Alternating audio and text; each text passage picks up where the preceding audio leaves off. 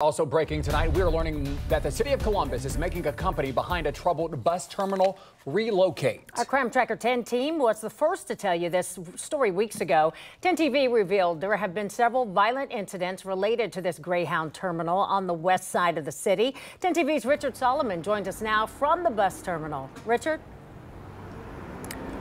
Well, Yolanda, the city has given the company 20 days to relocate. And just this afternoon, I spoke with Tony Celebrezzi with the Department of Building and Zoning Services for the city. He says that this site was not fully approved to open. And just behind me right now, in the middle of the day, you can see just how busy this is.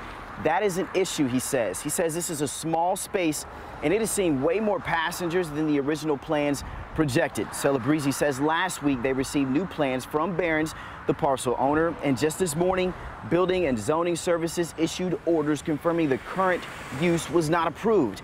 At minimum, Celebrezzi says this area would need more than a traffic study, and they simply weren't given enough time. So the more information you can give us, the more information we have to be able to understand how you're going to use that parcel, make sure it's in compliance with the different codes. If not, then we can get that information back to you before you go spending the money to build or renovate and open.